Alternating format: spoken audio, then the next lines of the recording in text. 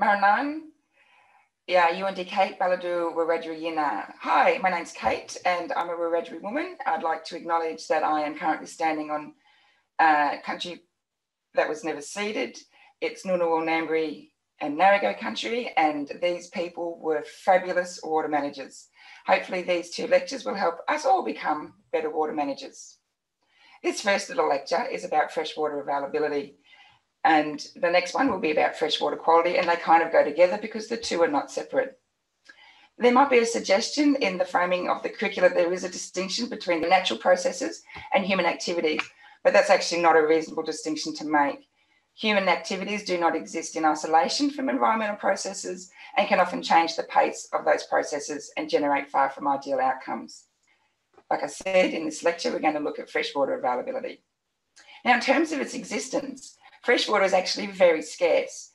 Most of the planet, sure, is covered in more water than land. Approximately 70% of the Earth's surface is water, but only about 2 to 3% of the surface water is fresh. So that means that most of the water on this planet is actually saline, which means it's salty. And many land-based plants and animals can't use salty water for long periods of time without getting sick or even dying.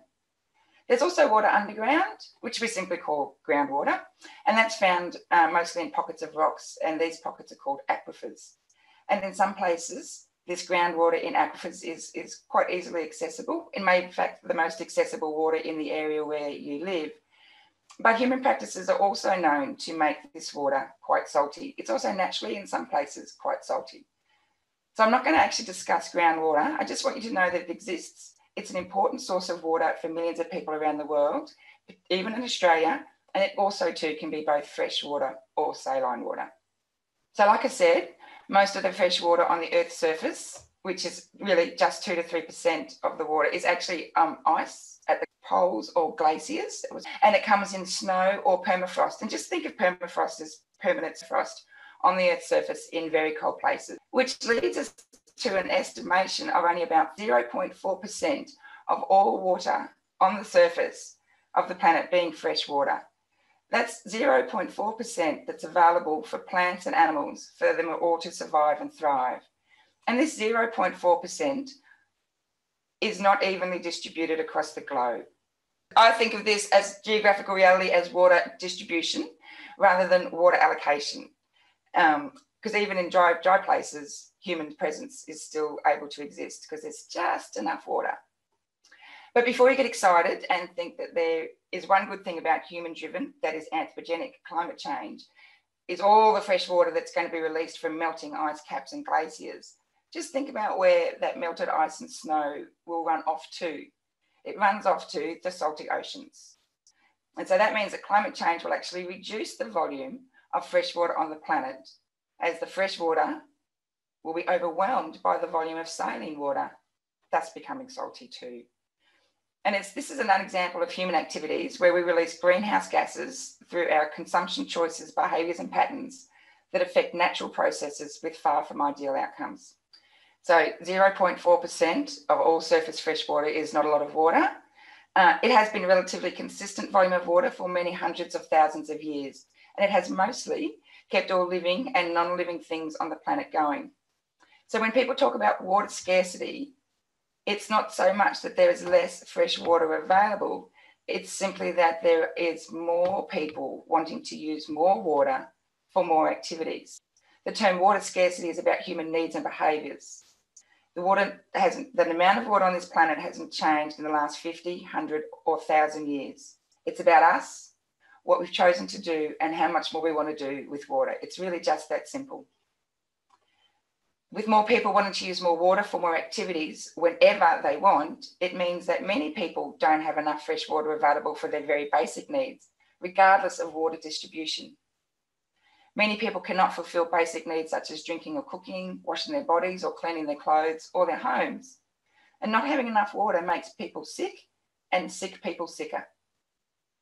So did you know that human decisions and activities in one place can directly affect the water availability to people in other places? A very common example is all the women and children across the globe who walk long distances to get maybe 10 litres of poor quality water, while mine sites and large cities in the very same region can get all the water they require? Is it fair that some people can turn on one of many taps inside their house and get as much drinking quality water, be it hot or cold water, which we call potable supply, as they want? This inequality is found in rich countries too, such as Australia, not just poor countries like Asia or Africa. How is availability ensured for those with limited water supply? Well, that's dams, interbasin transfers, water tanks, and kiosks. They're the ones you'll commonly see to ensure availability. And in some ways, this is a good thing because these practices can smooth out the lumps and bumps that come in water distribution, but they also come with problems. So dams, for example, even small ones, can drown habitats. Big ones can drown cities. Interbasin transfers, where we take water from one catchment, another word for basin, to another catchment, can cause environmental processes, particularly in that first catchment, to alter. Water kiosks, which mean lots of people don't have to walk so far for water, can provide water at a very expensive rate, much more expensive than would come through a piped service. And if you live in a slum, you often still have to walk to get to that kiosk. It is probably clear to you by now that water availability is usually only considered from the human perspective, like when I raised the term water scarcity. And this is particularly true of those who make decisions about what water will be used for and how it will be used and who gets to use it. And that's what we're really talking about when we use the term water availability. But we know that humans don't live in this planet on their own. For example, many of you probably have a pet that you love dearly. I have 2 dogs. Or you might enjoy watching the butterflies flit across the grass, or you enjoy climbing trees. Your pet, those butterflies, the grass, the trees, more, they all need water too. I think the failure of most people, particularly those responsible for managing water availability, to not consider the water needs of the non-humans of the planet is selfish and unethical. The way most people regard water availability now is not how they have typically regarded water availability. For example, many Indigenous peoples around the world believe and act that water is not only a living being, but something to be shared between us and all that is more than human. In Australia, for example, many Indigenous nations ensure that there is enough water all through the very different practices that you are familiar with. For example, Indigenous people in Australia do not impede flowing waters with dams or weirs because creeks, streams and rivers, the sources of fresh water, are living beings with their own rights, obligations and responsibilities. To permanently anchor structures to their bed is not only to inhibit the expression of their status as a living entity, but to reduce water availability to humans downstream and the more than human who are also living downstream.